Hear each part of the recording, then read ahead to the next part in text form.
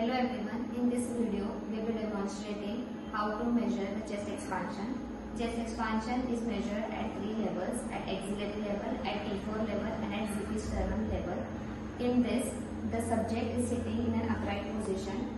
The examiner will be standing on the either side of the subject.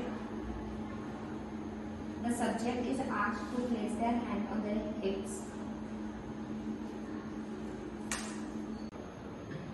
We first instruct the subject to exhale completely. Exhale. Inhale. Exhale. Inhale. Exhale. Then we do it at the T4 level.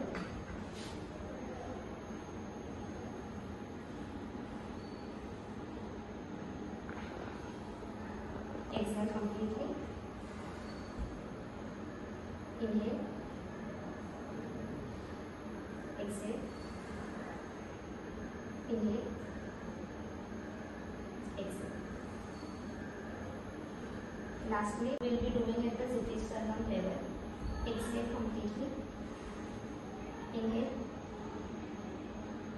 exhale, inhale,